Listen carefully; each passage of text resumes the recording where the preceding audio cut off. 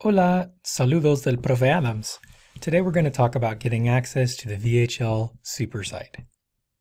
I sent each of you a customized link for your course, and the first thing that you'll want to do is to refer to that link in your email or on Blackboard.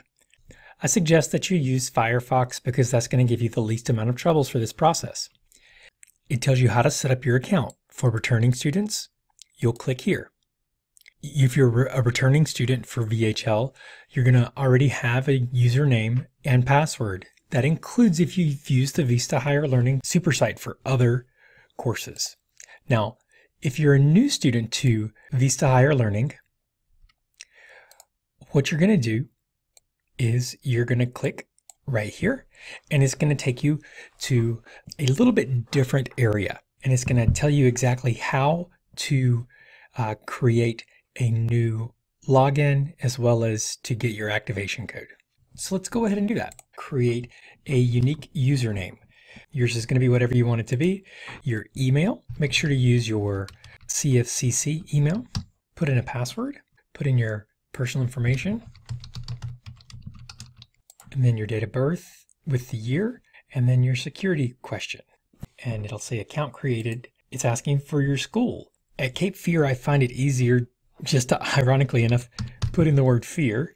Hopefully you're not afraid of Spanish class or school.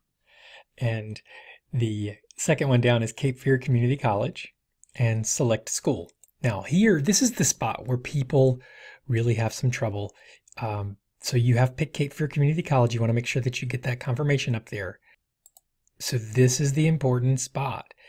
If you do not have a code, you will want to pay very close attention because you have nothing to enter in here. So what are you going to enter in this box? You got nothing. You're going to want to skip this step. So right there, you go right here and you go skip this step. Okay? That's extremely important. So that's the first time that you do this. Now, first, you're going to click Show Courses. Currently, I've only got 3 courses up at Cape Fear. In the fall and spring, sometimes I have a lot more. So you got several to choose from. So what do? Well, you go right back here to this sheet, and it tells you, well, what's this course that I have at the bottom? This is Online SPA 111-181, IO4 10-week. Well, so this student's going to need to sign up for that one.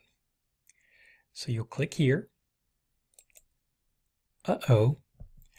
Well, it looks like there's a problem because it's telling you that you must have a code.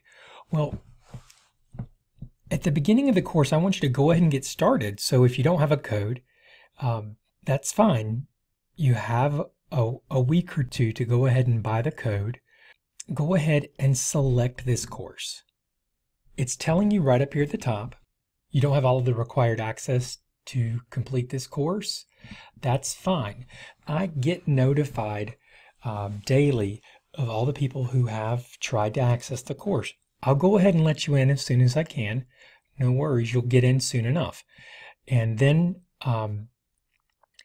all you have to do is come back, and once I have given you the temporary access, you'll see right here, I have access that expires in 14 days.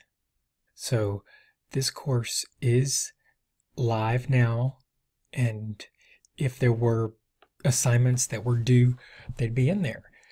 If you have any questions, all you have to do is shoot me an email, and my email is